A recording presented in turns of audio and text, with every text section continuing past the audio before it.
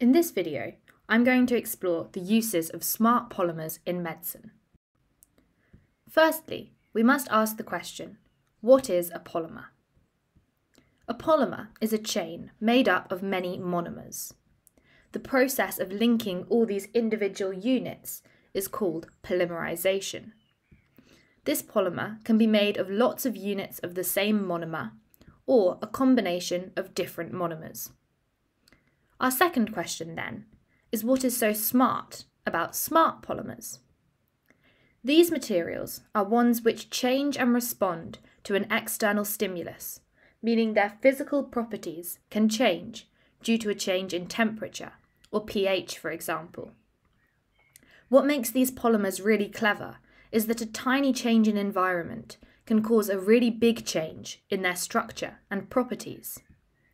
We'll see an example later on of how a tiny change in temperature can cause this polymer, N-isopropyl acrylamide, to change its properties. These big changes in response to small stimuli are what make smart polymers so useful in medicine. There are different ways we can classify these smart polymers, but the method I will focus on here is classifying them depending on what stimuli they respond to. Our first category is physical stimuli, such as temperature and light. Secondly, we have polymers which respond to chemical stimulus, like a change in pH or redox reactions. And finally, there are polymers which respond to a biological stimulus, such as enzymes and biomolecules like lipids and proteins. One smart polymer I would like to focus on today is N-isopropyl acrylamide. As we saw earlier, this polymer changes in response to temperature. An important temperature in this reaction is something known as the lower critical solution temperature, or LCST. For N-isopropyl acrylamide, this temperature is around 32 degrees C. If the polymer is below this temperature, we see a structure like that on the left-hand side, where water molecules form hydrogen bonds within the polymer. In this side of the reaction, the polymer is hydrophilic, meaning it likes water and is attracted to it through these hydrogen bonds. If we then heat our polymer, taking the temperature above the LCST, we see these water molecules are then expelled from the structure. The hydrogen bonds we just saw no longer exist. Instead, the polymer has made internal hydrogen bonds, as shown. This means the water is no longer attracted to the structure, and so our polymer has become hydrophobic. These property changes can occur over a temperature change as little as just 1 degree Celsius, making it a very smart polymer. So it's fascinating learning about how N-isopropyl acrylamide can respond to temperature. But why is this useful in medicine? One application of this polymer is in a medical dressing, the kind used to dress burn wounds or skin damage in general. This recently designed dressing is made up of 3 layers, the middle layer being N-isopropyl acrylamide.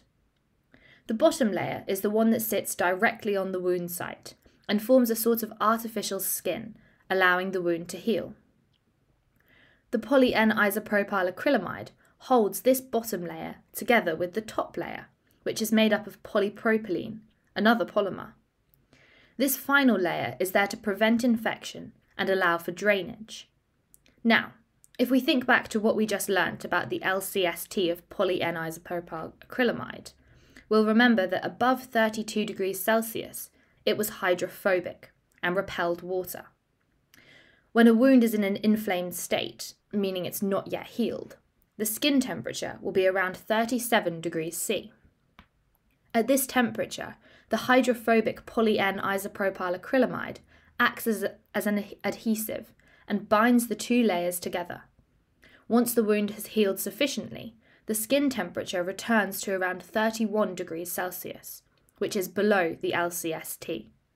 Here, the N-isopropyl acrylamide is hydrophilic and therefore soluble, meaning it loses its adhesive properties, and the upper layer can be peeled away from the bottom, leaving behind a skin graft of sorts. This could be revolutionary for treating burn victims and providing a 3-layer skin graft, which will indicate itself when it's ready to be removed.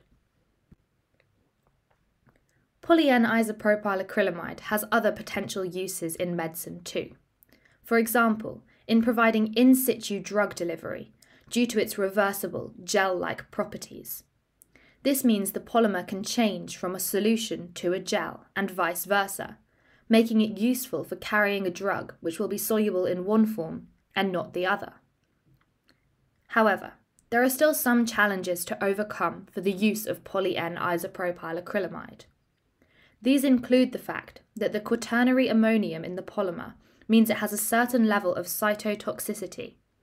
Hence, the poly-N-isopropyl acrylamide layer was not the one directly on the skin in our burn dressing.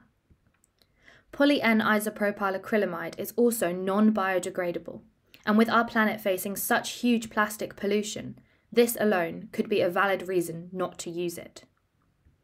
Furthermore, poly-N-isopropyl acrylamide has the ability to activate platelets in the body, which could lead to a higher risk of blood clots. So, there is work to be done in order to refine the properties of poly-N-isopropyl acrylamide in order to make it safe and sustainable for use. But it shows real promise in the medical field and is just one example of the incredible world of smart polymers.